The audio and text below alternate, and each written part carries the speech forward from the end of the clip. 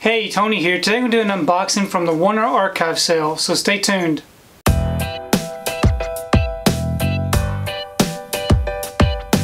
So today I received my order from the Warner Archive sale. This sale started maybe 2 weeks ago, probably right about the time that the Barnes & Noble Criterion sale started. I was able to get an order in. This is if you buy, I think, a minimum of 4 titles, you get them for $11 each. And so it's called the 4 for $44 sale. So I did get some titles.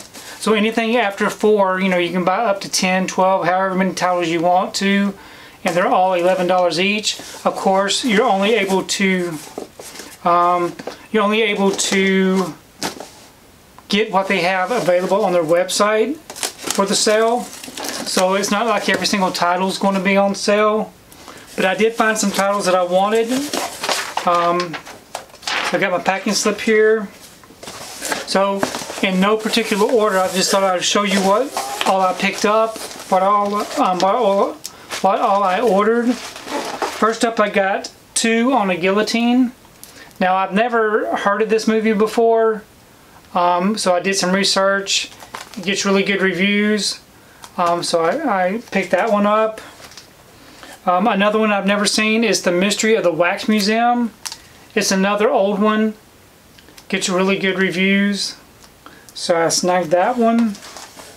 The next one is a Gregory Peck movie. It's called The Stalking Moon. Of course, it's a Western. I do enjoy the Westerns. So I got this one. Never seen it. Actually, all of these, well, I'll go on. So my 4th title I got is Tin Cup with Kevin Costner and Rene Russo. Never seen this one. I've been waiting to pick this one up when it was on sale, so I got this one. Of course, I've never seen it. So the only title is the 5th title that I've got. It's the only one I've ever seen, and of course, I think I was probably around 10 years old. So many years ago, 41 years ago to be exact, I saw this one. It's called A Little Romance, and this used to show on cable back in the day all the time. And I do remember watching this one on cable and really liking it. So definitely recommend this one. So I have not seen this one since I was a child. I'm sure I would probably enjoy it much more now that I'm grown. But leave me a comment below. Let me know if you've seen any of these titles before and which ones of these you would recommend me checking out first. I really do enjoy the Warner Archive titles. They are a nice little group of movies that are pretty unique, especially the animated movies. So it's really nice to, when they have these sales, to be able to pick something up. Now, I would have liked to have gotten more, but I was saving my money for the Criterion sale. So I ended up buying more from the Criterion sale than I did this one. But at least I wanted to get some of the titles, and you know, some of these are new releases.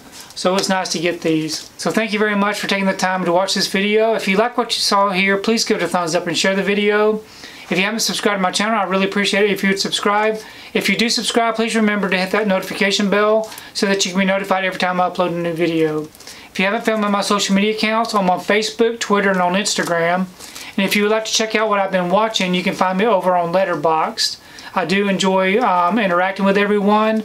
So please leave me a comment below. Let me know what you think about these particular titles. Also, let me know what your recommendations would be for me to watch, which of these you would like me to watch first.